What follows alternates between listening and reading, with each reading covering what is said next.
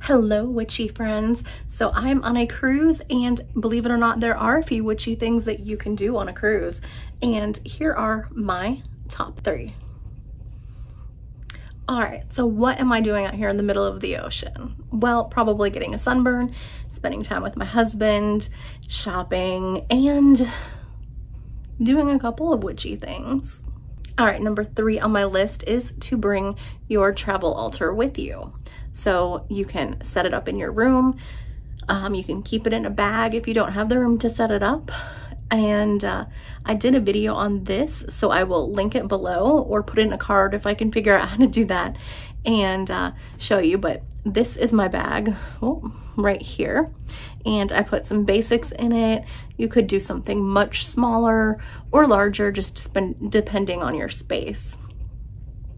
All right, number 2 is for you to connect with the spirit of the land where you visit.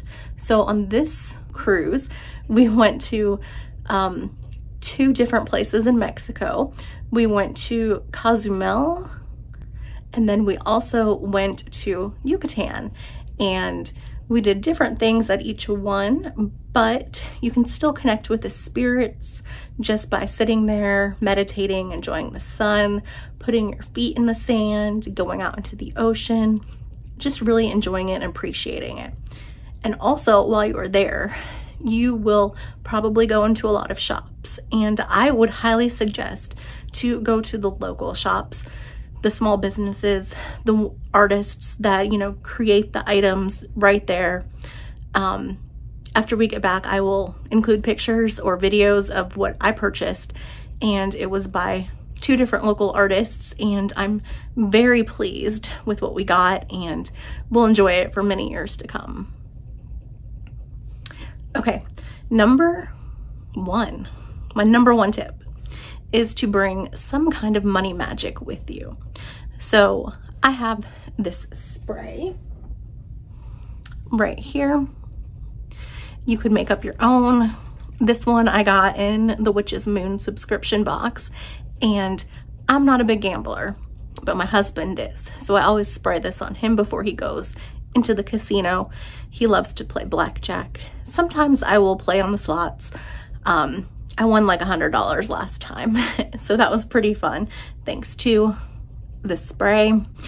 And actually on this cruise, I sprayed this on my husband, and he went to one of the like sweepstake raffle giveaway things with me at the, you know, diamond expensive jewelry place on board, and we won that raffle. So that was pretty exciting. And we're about to go to the art auction pretty soon, and they do a raffle as well. So I'm gonna be using some of this spray again, but any kind would work.